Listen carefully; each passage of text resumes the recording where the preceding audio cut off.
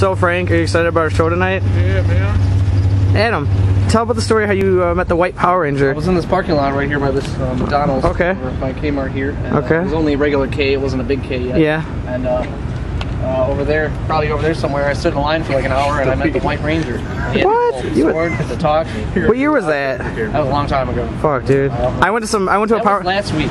I went to a Power Ranger thing in Milwaukee.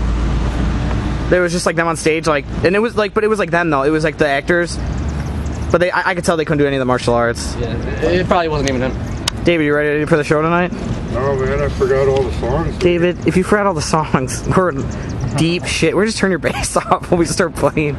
Right, Frank? Yeah, man. Play rock and roll. I forgot about two. So it's just you and Adam, John. We'll do like a white stripes thing. We could pull it off. We could probably. I don't have any hands. I can't play. We could probably even pull it off. You have hands again. What if they have you guys got like injured and we had to like do that like a two-piece thing?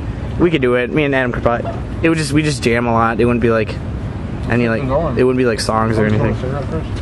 Well, I just try the camera out. All right. Well, the camera's working pretty good, so let's film myself for a second. Yeah, you're filming your face like. We're out. Yeah. 3D? No, it's not 3D. It's just HD. We're outside McDonald's.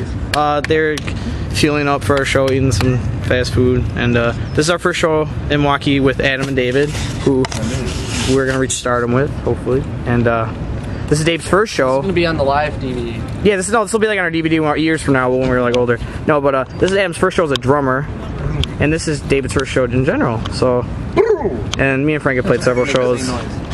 Not always turning out the best, but all right.